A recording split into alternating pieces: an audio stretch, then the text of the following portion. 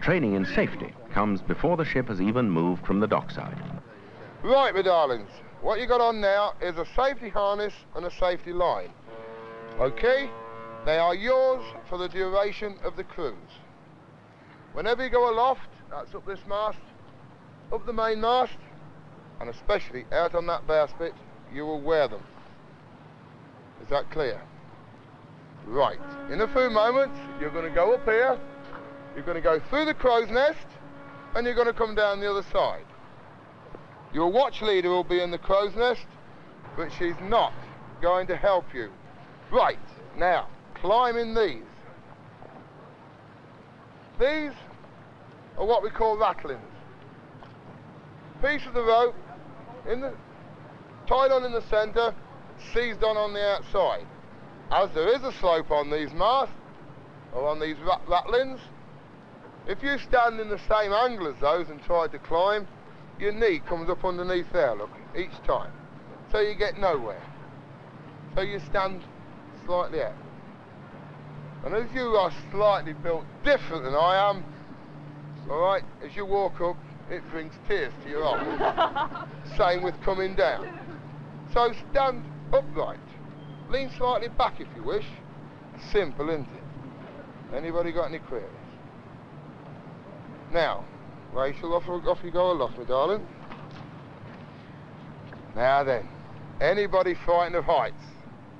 If you've never been aboard a ship before, let alone sailed in one, it can be daunting to climb aloft and look down from over 60 feet up. Watches. Nobody has to do it. Although almost everyone is apprehensive to start with, you could count on one hand the number of trainees over the years who haven't, in the end, thoroughly enjoyed the experience. Off you go. Come on. And you, come on. Right, and you, come on, off you go. And you, come on, don't Even when we had to just go up to the crow's nest, I was petrified. I was like this. But I'll go up there again any time. No, naturally. You're not kicking motorbikes. Familiarization with the ship comes from the moment a new crew steps aboard. We get them on the Sunday, and they sign on.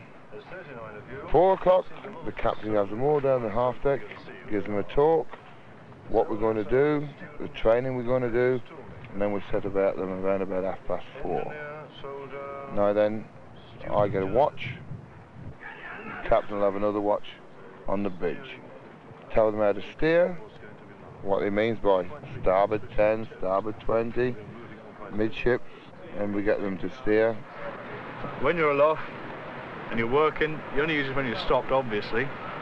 You then unclip it, you clip it on something. For the first 24 hours after they're signed on, these kids just don't really know what's hit them. They really don't know what's hit them. They've set sails, they've done runner drill, they've done firefight drill, they've done man overboard drill. And then at 2 o'clock in the afternoon on the second day, we take them to sea. And working together is a must. The mechanical power on board is reserved for the anchors and cables, and there are a couple of winches. For the rest, it's hauling by hand.